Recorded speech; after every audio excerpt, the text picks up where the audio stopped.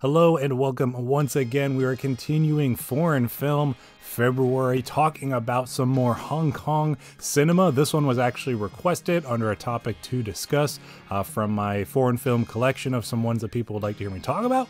So we're going to be discussing the Police Story series today. Now, we're just going to be talking about the first 4 movies.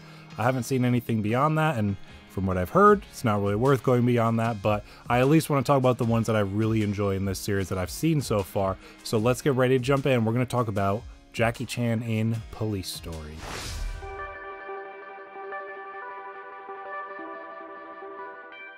So if you had anything of an upbringing like me, you grew up watching the Rush Hour movies. I loved the Rush Hour movies. Chris Tucker and Jackie Chan in them had great chemistry. The action was always great. The comedy was always fun and entertaining.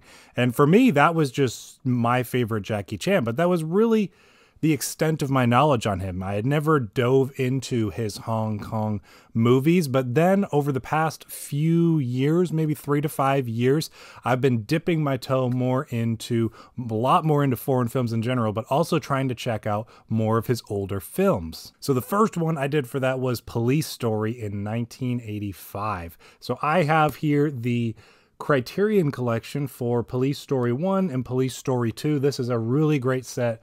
Tons of supplements and bonus features and stuff that I've started dipping into since seeing the movies now.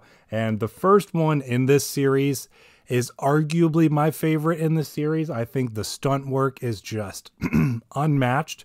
It's insane. Nobody died making this movie. Looking at some of the stuff Jackie did of just running full force down a hill, building a shanty town and driving cars through it, hanging off of a bus by an umbrella. The amazing final sequence where he's going down that pole in the mall. Amazing stunt work all throughout this movie. And it's got a pretty good story too, of him playing this cop who just kind of likes to do things his own way kind of thing and gets in trouble for it, but he gets the job done.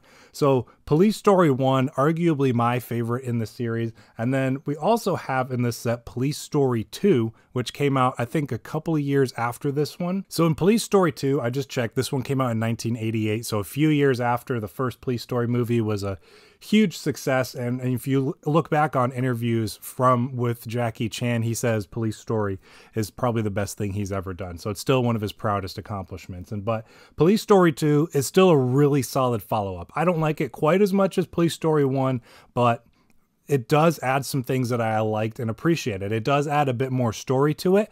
Now, it's not necessarily to the movie's detriment, but it does kind of cut into time that I think could have been spent maybe on some more action and stuff where, you know, these are front and foremost action movies. So as much as you need a decent story to get you involved and get you invested, we're here for the stunts and we're here for the action. So it's not to the movie's detriment. These aren't like long bloated movies. They're only like an hour and a half, hour and 45 minutes each. So they go by really quickly, but I did appreciate the extra story added in. The action doesn't quite reach the highs of like iconic moments, like for example, the shanty town crashing a car through or sliding down the pole in the mall in the first movie, but it's still really great, really entertaining action. For me, the playground fight was definitely the standout of this one. It's a great one that has Jackie Chan's kind of signature comedic fighting sequences where he has, you know, his funny reactions and his just maneuverability all throughout the environment and stuff. It's a really great sequence and definitely one of the standouts for me, my favorite from that film. Next, we have Police Story 3 Super Cop, more commonly known just as Super Cop. This is the one that gives me a run for my money, picking between the first one and this one. This is the recent 88 Films 4K Blu-ray release for it. Until this came out, I think the movie was pretty long out of print, so it was hard to get. So I had actually skipped this one initially and watched Police Story 4 because those were the ones that were available, so that's what I watched. So then going back and watching Police Story 3 was awesome because it doesn't necessarily fill in some gaps, but just to have the full, you know, scope of the story is nice. As much as these movies are connected by Jackie Chan's character, they're kind of not connected to the extent that a movie these days or a series these days would be connected. But this one is awesome because Michelle Yeoh joins the cast, and she's fantastic in this one. This is the youngest role and performance of hers that I've seen so far in checking out Hong Kong movies, and she's really, really great in it. The two of them have good chemistry throughout. The action, the way they play off of each other in their fighting sequences is really entertaining and really fun to watch, and they just continue to up the ante in this one. The scope of everything gets a lot bigger.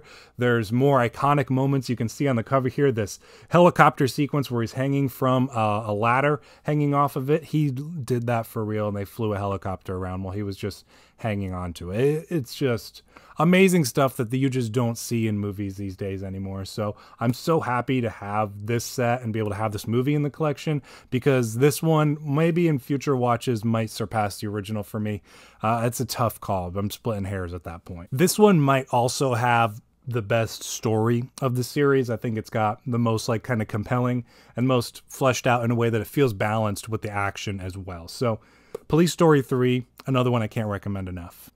And then next, lastly, for my personal collection and the ones I've seen so far, we have Jackie Chan's First Strike. Now, this is kind of Jackie Chan's Police Story series come to America, so that's why it's just called First Strike, but it's considered Police Story 4. So it's not as iconic as the first three in the series, but nonetheless, it's still really entertaining. At this point, it had been 5 years since Police Story 3 was released, so another pretty good gap between movies. And then this one being in the US, it's still got some pretty impressive stunt work to boast, but it's kind of leaning into that 90s cheese of, you know, what a lot of Hollywood movies were doing at the same time. So, I mean, there's sequences with, you know, sharks and like fighting sharks and stuff like that, but it's still a really entertaining movie. There's a fight sequence in this one with Jackie Chan and a ladder. That's probably the most iconic fight in the movie for me that I enjoy, even just going and watching that sequence on YouTube. It's a really fun one. So again, a step down from the previous Police Story movies, but it's still a pretty entertaining one that I definitely enjoy amongst the series and will continue to keep in my collection. Also, the other thing that kind of stinks with this one is you're forced to watch the dub for it. So I really don't like watching dubs for live action stuff. I always prefer to watch with subtitles. Anime is my only exception for watching dubs. So that kind of stinks, but it's still a fun watch. Now, that's all of the movies for my Police Story series. There's, I think, maybe 2 or 3 more in the series, but they really kind of fall off after that.